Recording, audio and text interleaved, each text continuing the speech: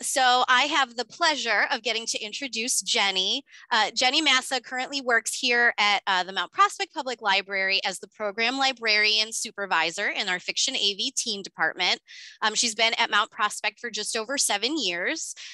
Prior to, or actually in the middle of, I think, her 2 positions at Mount Prospect. She worked at Morton Grove as an adult services librarian, where she was responsible for coordinating the library volunteers.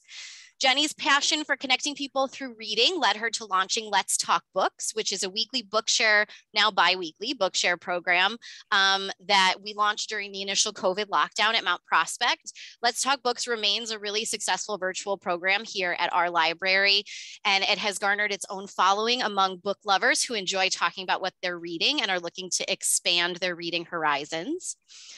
Jenny's favorite romance trope is enemies to lovers. Her favorite book when pressed is The Great Believers by Rebecca Makkai, and she is my personal absolute favorite person to talk all things Taylor Swift with. So with that, I'm going to hand the floor over to Jenny to teach us all some RA tips and tricks today.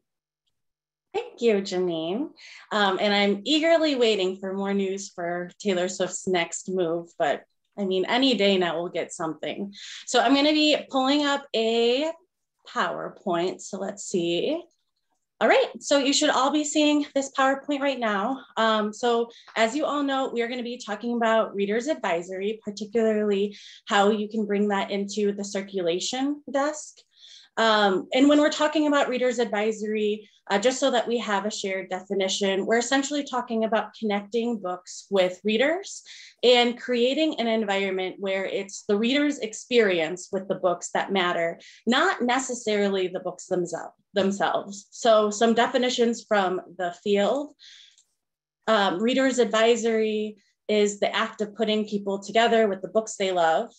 A successful Reader's Advisory service is one in which knowledgeable, non-judgmental staff help fiction readers with their reading needs. So a lot of it is all about just the relationship you develop with the patrons over the fact that they're readers, or they want to be readers, or they're currently reading something. And yay, we like that. So advisory doesn't just look like a formal interview at a public service desk where a patron says, I read XYZ and I'm looking for 1, 2, 3. What should I read next? Sometimes that does happen at the fiction desk, or at least at our desk at the fiction desk, but often it tends to be a lot more subtle. So advisory, it's someone asking for validation in their reading choice by asking you if you've ever read the author they are about to read. Or it's someone asking what a book that is on display is about, so they know if it is worth their time to read it. Or it's someone looking for ideas and asking you at the desk as they're checking out if you've ever read any, or if you've read any good books lately, or if you've ever read a good book. So just like every question we get at the library, how we respond to these questions and talk to patrons matters.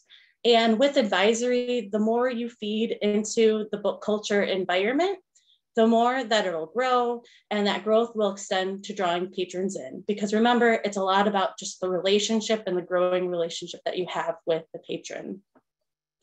Of course, it's tough at the circulation desk because 1, you have that golden rule of not commenting on people's materials. And then 2, you don't have a lot of time on your hands. However, you can still make a big impact. So we're going to go over 4 different ways that you can increase your impact, starting with what I believe is basically one of the best things that you can do, and also requires barely any time.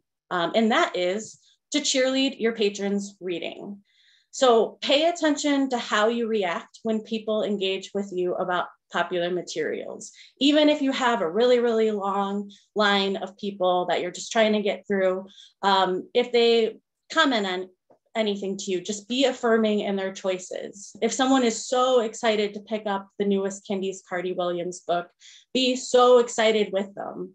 If they ask you what a book is about and you don't know, that's totally fine.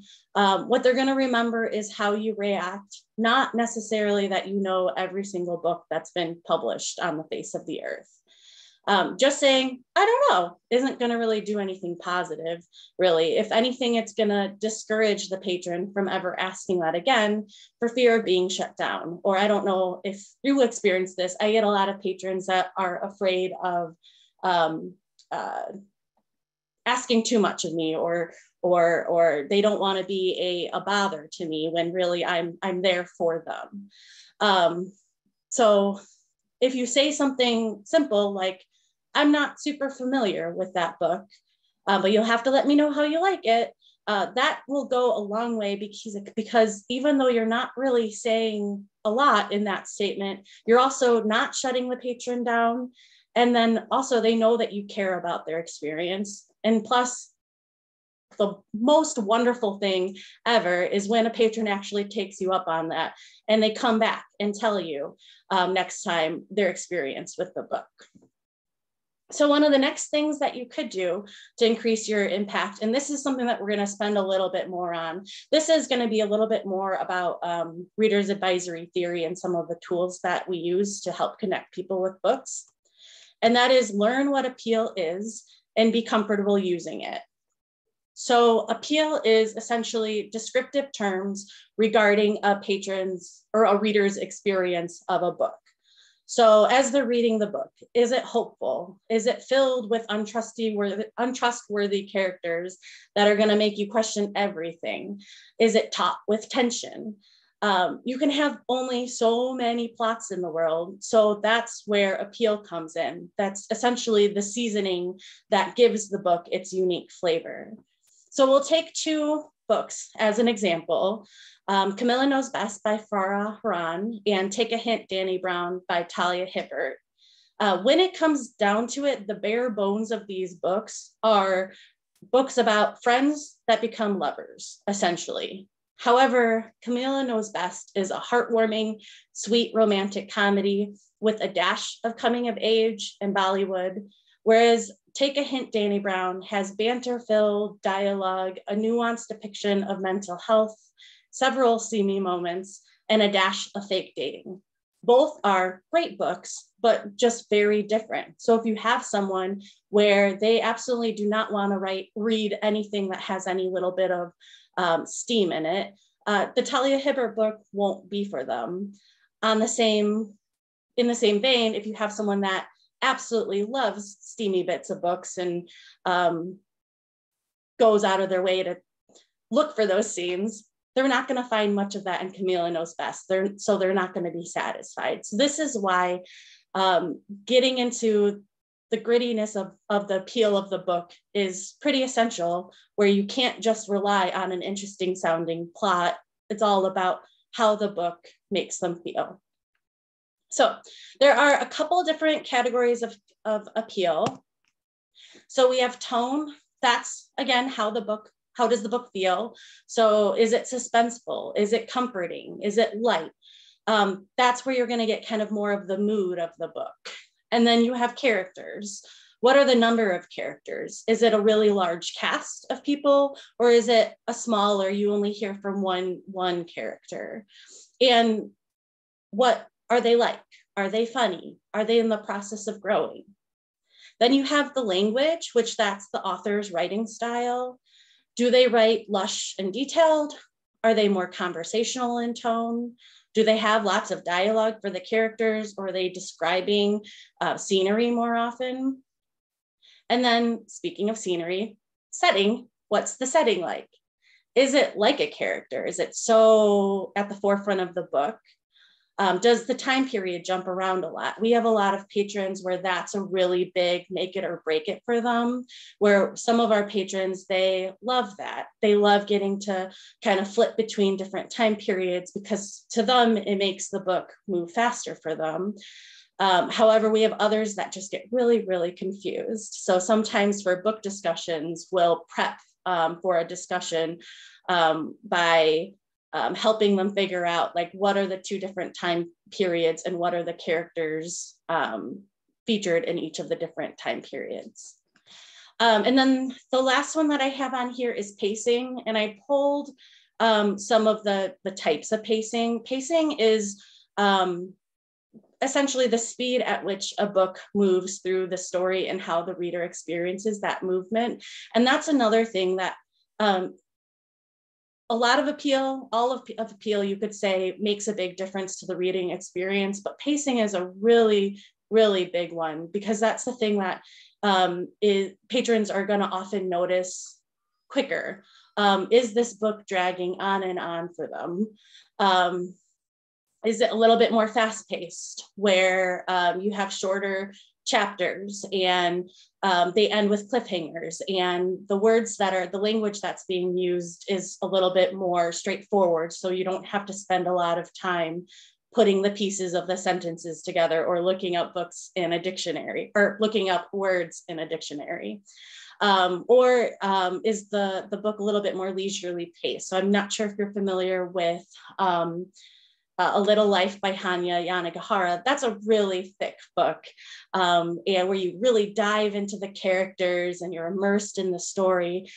Someone that's looking for something where they can just like go, go, go, go isn't going to enjoy that.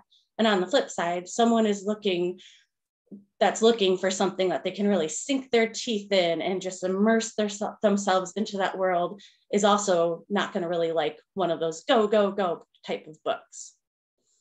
So the nice thing with appeal is you don't need to come up with all of these terms yourself.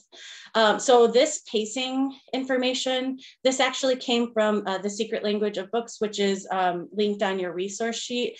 That's a story elements tool developed by Novelist. Also on Novelist, it's super easy to look up books and then their individual appeal information.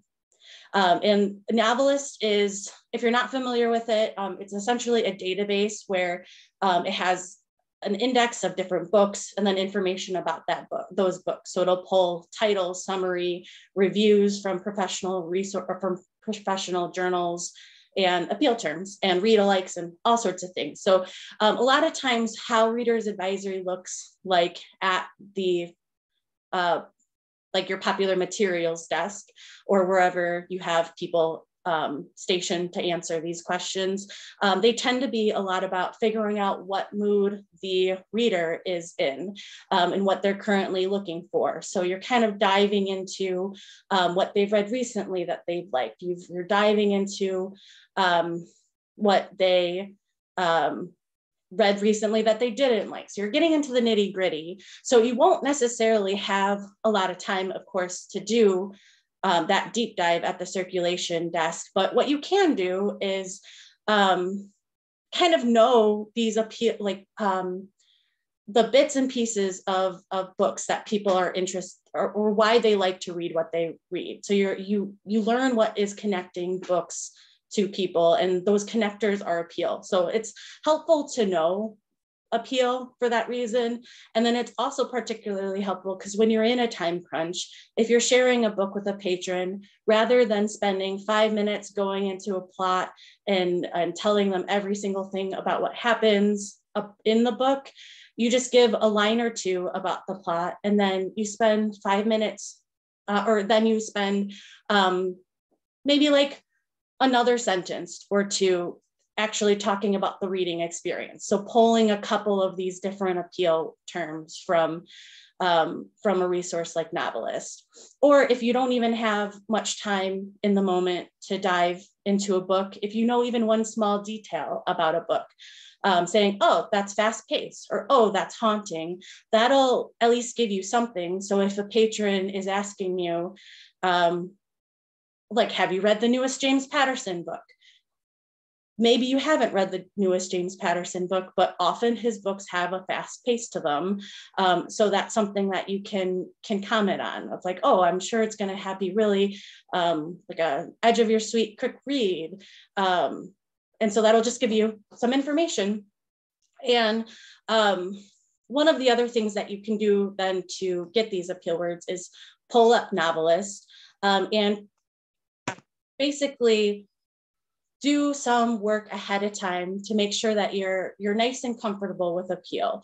So that'll help you in those moments where a patron's asking, what's this book on the display like?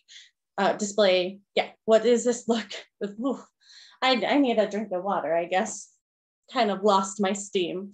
So if a patron is asking you, what is this book on this display about? If you spend a little time ahead of time looking at the display and pulling out a couple different books, then that'll give you, that'll prep you for when you're in the moment with them.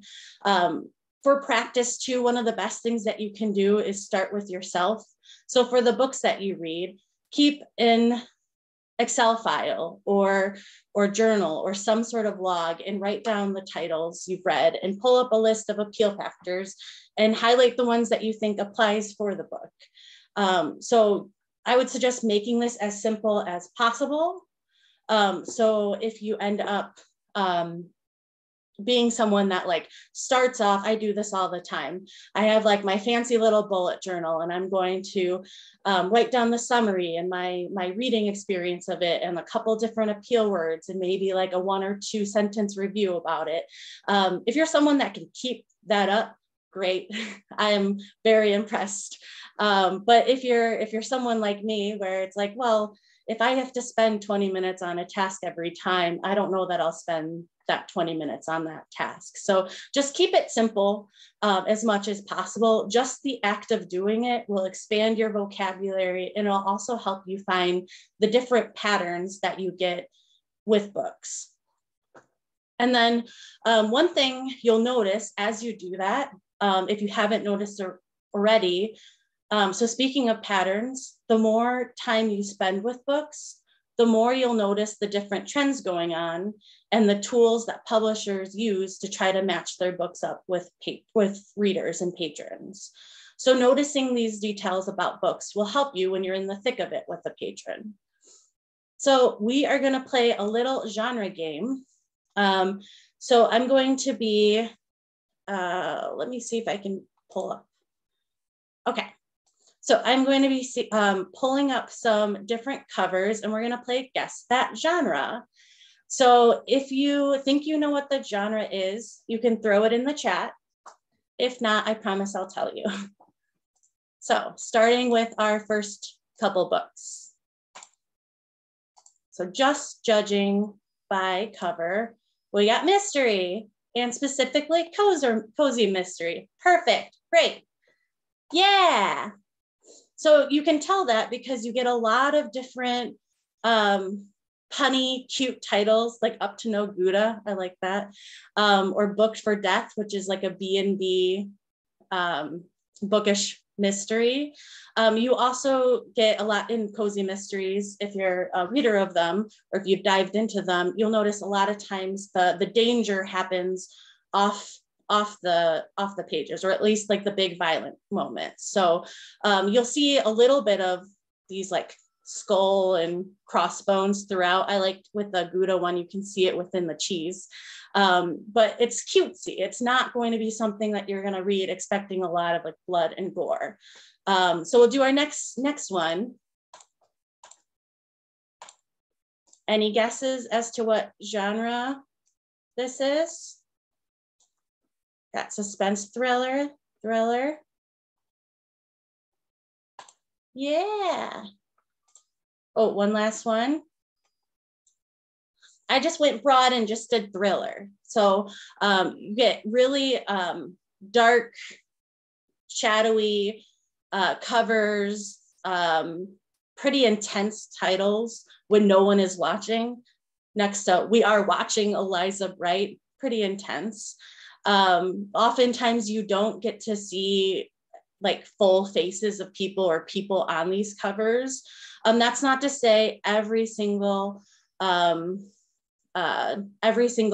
is going to have someone that every single cover is going to look exactly like this, but it is going to say that this is kind of an overarching trend and theme of what a thriller looks like. And then, and it looks like we do have a question already. What is actually the difference between suspense and thriller? And Nanette, you answered that really, really well, where thriller has like that fast external action. So a lot of it is kind of a lot of crossover where you'll have a lot of thrillers that have suspense in them, but there is like a subtle, unique element to the differences. And then moving to the next one, we have, any guesses as to this genre? Yeah, historical fiction. Perfect. Yes, we have historical fiction, World War II. So again, with these covers, you'll notice you'll have like a couple different planes, characters that aren't necessarily facing the reader, they're looking into the distance. There's actually a whole bunch of books with women looking in the distance and planes, and usually some sort of like city on the cover, but I only chose one to put on there. You'll also have some items that are symbolic, so with some symbolism, or you'll have characters that are kind of looking into the distance a lot. And then for our next one, and this will be our last one, any guesses? Yeah, sci-fi. So a lot of these, even if you're familiar with the title, you'll kind of notice. So science fiction, you get spaceships on them. You'll get kind of more a tech look to it, kind of like inversion control, robots. The Ted Chiang one has sort of like a space element, kind of looking at it, looking like a little spacey. So again, a lot of publishing is going to be trends, and noticing what these trends and details are will go a long way. So, and how this relates to appeal is many genres will have some of the same appeal. So for thrillers, often you tend to get like that fast pace, and you can even have unreliable narrators in it. More literary books is going to have a more leisurely pace. So these type of context clues will help you when you're in the moment with the patron. Another thing that you can look at is what is said on the cover. So kind of do a quick glance over the cover. So for this Leviathan Wakes book, you have a quote from George R.R. Martin on it, Kick-Ass Space Opera. That's going to tell you, if you're not really familiar with the whole series, I believe there's like 15 or 16 books in that series. All of them are very long books. That's going to tell you it's going to be a more immersive, epic story. You also have the word opera on it. So that's going to entail, again, diving into that book. And then you also see George R.R. Martin. He's known for some pretty big door stoppers. And yes, Judy, so to a certain extent, you can judge a book by its cover. Perfectly shared.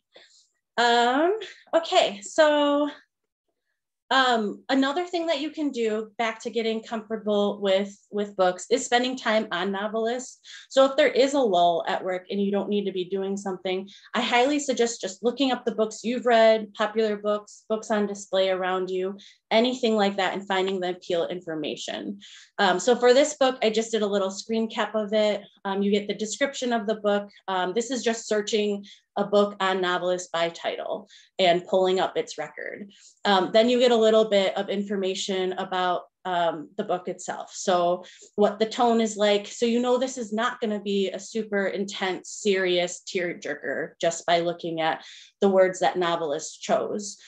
You know it's going to be a lot more lighter and fun, and most likely a bigger cast of people, since it says large cast of characters. Another place on Novelist too is underneath the information about the book itself. There will be the reviews from professional journals, so like Publishers Weekly, Kirkus Reviews, and Booklist. And those journals, a lot of librarians or library staff or people in the book world in general write those reviews, and they're most likely going to be using Appeal as they're writing those. So you're going to get more examples as to how you can talk about books by reading those reviews. Another neat resource to spend a little bit more time on would be, oh, actually, just before I go over there, this is another part of Novelist. This is the read-alike section on it. So for a book, you can click to see what the title read-alikes are.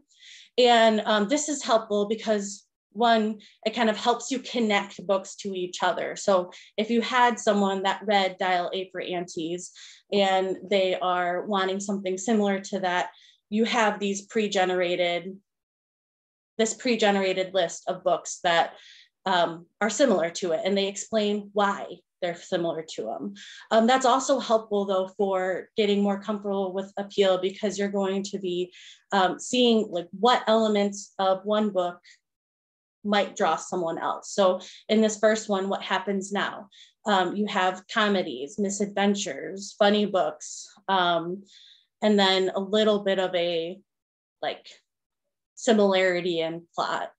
For Siri, Who Am I? You have Suspicious Accident, fun and exciting stories.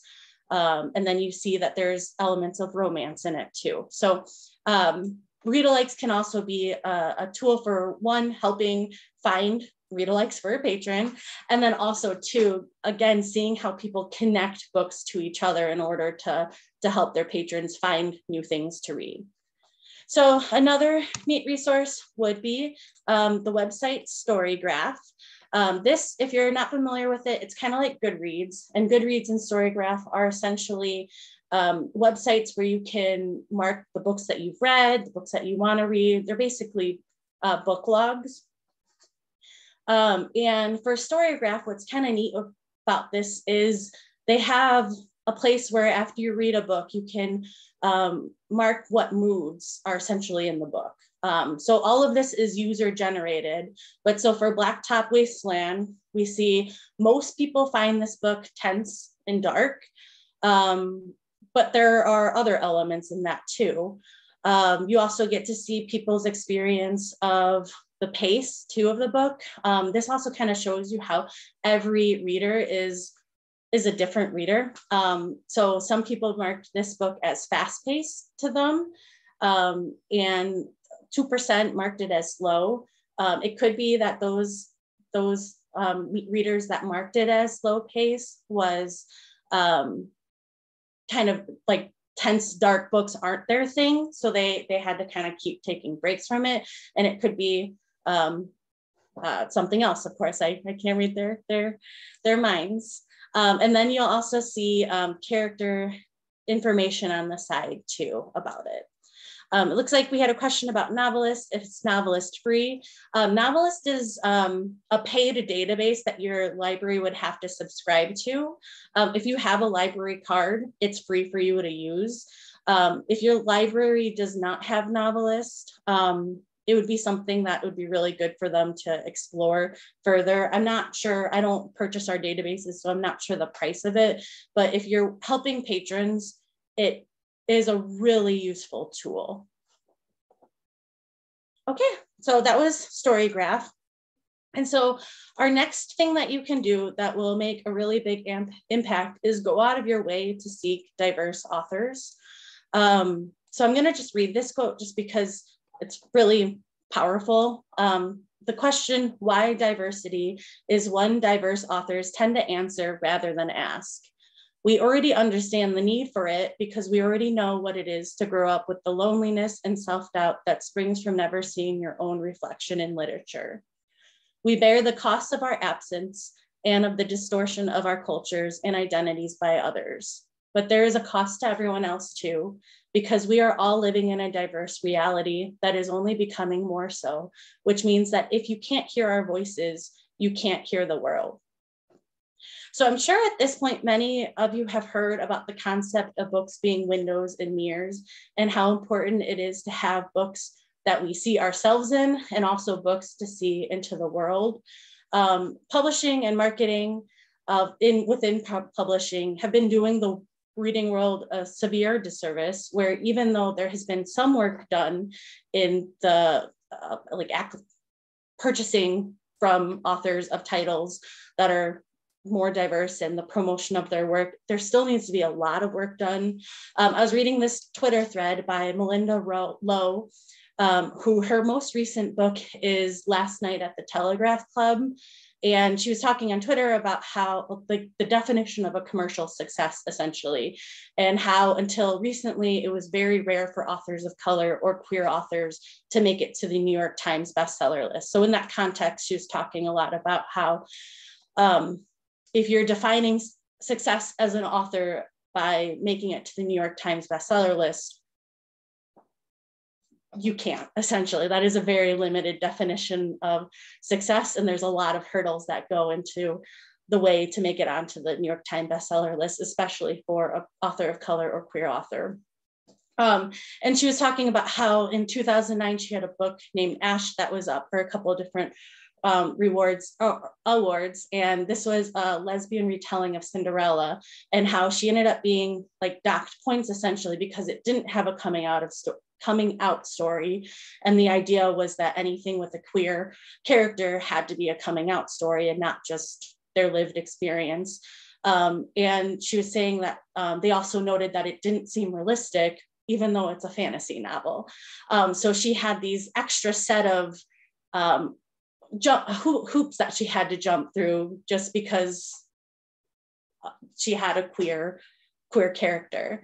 And then she was talking about how, as an author of color, she's noticing that things have changed. And she was using her recent book, Last Night at the Telegraph Club, which was on the indie bestseller list for 2 weeks, which is awesome. Although on the flip side, it didn't touch the New York Times bestseller list at all. Part of this too is, I'm going to go into next slide. This is going to be a graph. So this is from information through 2018. And this is from New York Times. They did an article in 2020 about just how white is the book industry. And this is basically the percentage of books published, polling from a bunch of the different bigger publishing houses, and how in 2018, 11% of books in 2018 that were being published were written by people of color. And so even just the sheer amount of books versus just the books in the world, like that is a very, very large ratio. I was trying to see if there were any current numbers that were a little bit more comprehensive of different publishing houses. I couldn't find anything that pulled from a bunch, but Publishers Weekly was sharing data about Penguin Random House. They did an audit about how white contributors accounted for 76% of books released in the 2019 to 2021 period, which is significantly higher than the 60% white people comprised in the US general population. And interestingly, the 76% of white authors that were being released pretty much correlated closely to the 74% mark that white people represent in the public or Penguin Random House workforce. So a lot of it is, so they were drawing the conclusion, or people working for Penguin Random House was kind of drawing the conclusion that it's not a coincidence that that number is really close to the white employees, which is one of the really, really big reasons why we as librarians have to go out of our way to make sure that we are advocating for these books that are being published, and how it's not enough even just to buy diverse books, and it's not enough to just put them on a display. We have readers that have their own biases, where if you think about it, so I'm like in my 30s, for most of my year, or for most of my life, I would have been exposed to more books by white authors than authors of color if I didn't really do anything to pull myself out of that. So we're all going to have our own natural biases. And it's something where having staff being able to advocate for these books is going to help nudge some readers to broaden their reading in general. big way to start doing that is just starting again with yourself, kind of like with getting more comfortable with appeal. Start with yourself. At the bare minimum, just pay attention to what you read and just note it. If you notice that all of the books you read are by authors who are white, cisgender, heterosexual, men or women, just kind of look why. Like, where are your book suggestions coming from, and what happens in your brain when you pass up a book from an author of color? And then who do you follow on social media to get your books? Actually, social media in general, following people from all different walks of life is a fantastic way to broaden your world. So if you're on TikTok, on YouTube, Instagram, all of them have their subcultures. So Book Talk is on TikTok, BookTube is on YouTube, and you guessed it, Bookstagram is on Instagram. And they're great ways to just explore. And my only advice with that is even that can get kind of within a similar bubble. So like with my own like TikTok, whenever I'm looking for books and stuff, I kind of have to intentionally try to seek out and interact with just different content creators because social media is going to kind of keep showing you the same thing over and over again. So look for people that aren't just sharing the same 5 books over and over again. And obviously social media stuff, you wouldn't really be able to do that at work. But something that you could potentially do would be looking at different heritage months. A lot of times for heritage months, library bookstores and different media sites will feature books by authors from different heritages. And that's a great way to kind of seek out different books. And again, thinking of appeal being the big connector too. So if you're a person, I'm a really big fan of romantic comedies, and it is so fun to see all of the different stories popping up in romantic comedies from different cultures. So as Janine mentioned earlier, I'm a big enemies to lovers person. I also like the fake dating too. So finding books like within your gateways essentially will just enrich your reading life essentially. And then our last topic would be essentially, since there's limitations to how you can start conversations with patrons about what they're reading, basically just create situations where patrons are more likely to engage with you about books. So for an example, if you are able to do a staff pick display in your lobby or by the CERC desk, just putting together a display of staff favorites will help a lot, as you'll have browsers essentially looking at things and possibly commenting on them to you. And if you even want to kick it up a little bit more, you can even add like a Post-it note or a bookmark with a few different appeal terms on it to entice people. You could also wear something noting what book you're currently reading. So it could be, if you have like a button maker, you could wear a little button on your lanyard. Or if you don't have a button maker, you could make your own little tag of I'm currently reading, and then write, or you print out a little picture of the cover and place that title or cover on your little name tag thing. And if you have time and interest, you could participate in different bookish programs that your library puts on. So for an example, Janine, I'm going to call you out. She's a great example of this, where she'll attend some of our programs, and it's great because then patrons will see her and be eager to chat books with her about it. It's awesome, and a way to connect with your patrons on a different plane. If you can't do that in your personal time, you could always make the case to your supervisor about it being a learning experience, where essentially you're learning more of what your library is doing, and then you're also learning, you're connecting with the patrons to create a better relationship with them. And then the last thing would be, if you have the space, putting up a little small display, like on an easel with a book that you're currently loving right now in front of you. If you don't have that space, or if you're not allowed to take books away from the collection, since it can make it hard to find for patrons and for staff trying to grab the books for the patrons, you could always do like a little mini sign of it, like a collage, essentially.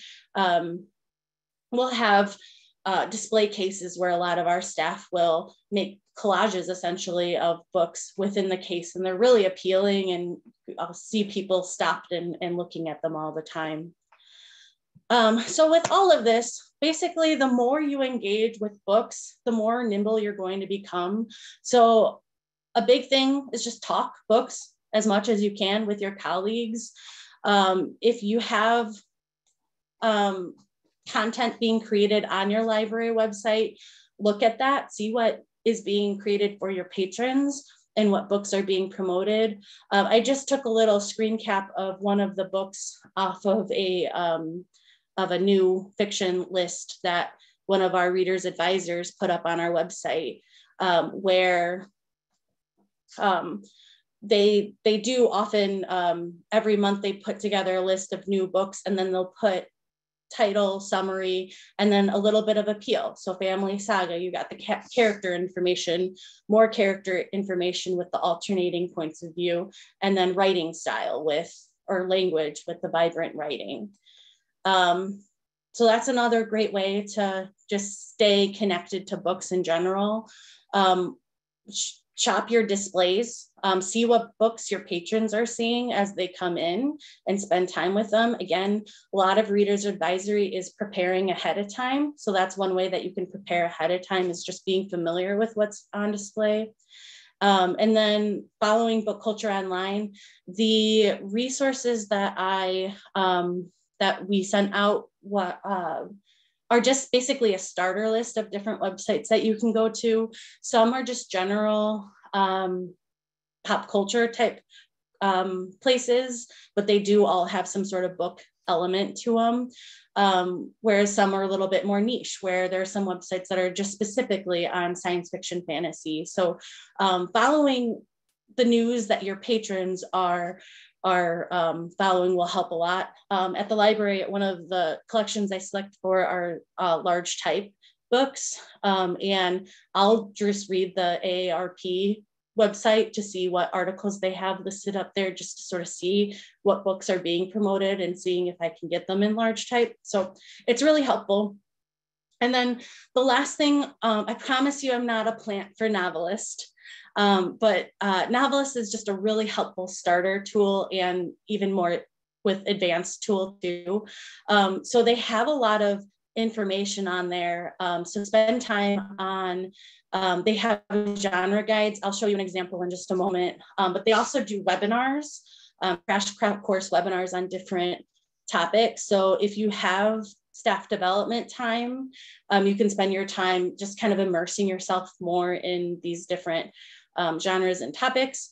And I'll forward on to, whoops, too far. Oh no, problems. Okay, the best laid plans. I will follow up and get this back up real quickly. Okay. See, now we're revisiting everything that we learned. Look at all these beautiful covers. Okay, here we go, genre guides. So this is an example. I just pulled the Gothic fiction one. They're super neat. They'll pull the top themes in that genre essentially, or subgenre, because they'll do a whole bunch of different types of guides. They'll also talk about the common characteristics in these novels. There's another header about why readers like these books, which kind of gets you in the mind of the reader. And then they'll go into key titles. So it's a really great way to just kind of read up onto different genres in general. So that's basically a very, very quick 101 about how you can bring advisory into the circulation department and connect with readers. If you have questions, I'd be more than happy to answer them right now. You can also email them to me, and I haven't fully made the transition yet to Storygraph, but I am on Goodreads. So if you do want to connect with other readers on Goodreads, you can find me there. So one of the questions is, will we have access to this recording and slides? I believe you'll have access to the recording, and then Amina, would they be able to have access to my slides? If you can send them to me and I can send them. I usually send an after program email. So that will, if you're okay with sharing that, Jenny, then we can do that for sure. And then I think someone asked, Madeline asked if Novelist is free. Oh yeah, so Novelist, it's not free for the library. So it's a paid subscription with the database, or it's a database, but it is free to use for library card holders. So if your library doesn't have it, you could always check if your home library has it. And if your work library does not have it, if you want to spend more time with advisory, I highly suggest it. Okay. And then usually in that email, everyone, I will send out, well, you'll have it on the slides, but I also send out Jenny's email and her Goodreads information as well. Yeah. And then speaking of, we have another question. Oh, great, another question. So do you have a website/tool that you use specifically for finding diverse books or books by diverse authors? They use Novelist and We Need Diverse Books, but I don't know many others. So one of this is particularly for like books with LGBTQIA+ themes. One of the resources that I linked was LGBTQ Reads, and that actually covers youth, teen, and adult. So I like that one a lot. Honestly, this is where I find it most beneficial to follow different content creators on social media. I understand though that takes a lot of time because you have to find them essentially. I could always put together a small list of different content creators that I've really enjoyed and have gotten a lot of books from, and then we can send that out as well. Oh, lovely. Brittany shared a list that she has from a past ILA conference, which has a whole bunch of different websites that also, it looks like, for kids too. Another thing would be, trying to think, for user generated, you'd have to be careful with this, but Goodreads, people have compiled like the best anticipated literary reads by authors of color in 2022. So that's something that you could look for too, to get more titles. And then I can't think of any others that I haven't mentioned yet off the top of my head, but I can go into my bookmarks. And thank you, Amina will be including Brittany's links as well in the post email. So thank you, Brittany and Amina and Jennifer, for the question.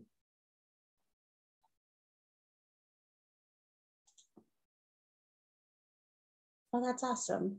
Dawn just shared in the chat, our library is currently doing a diversity audit of our entire fiction collection, and a few Circ department people get to work on it, including me. It has been a great way to find titles I want to read on my own, which that is a great way. The more you work in our seeking books too, there are advisory lists where we try to make sure that we have at least a bare minimum number of representation. If we have more, that's lovely.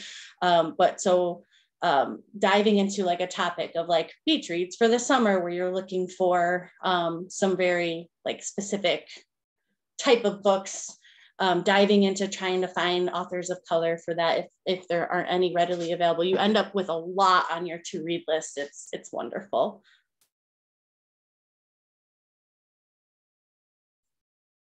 Any other questions? And honestly, to push the book share a little bit that we'll be doing in a little bit, hearing other people talk about books is a good way to learn about more books in general. So I know a lot of times in our Let's Talk Books program that we often do, that right now is run by different staff members, which is awesome because we all have very different interests in books. But we'll often make sure that we are pushing books that may not have been noticed by others because they are written by an author of color, and they might have a name that a person might be like, oh, I'm intimidated, which is silly. But we'll spend time talking about the book. So again, you're trying to defy people's biases by thinking, oh, that book's not for me, when it is for them. They just are making those initial judgments. Any other questions, comments?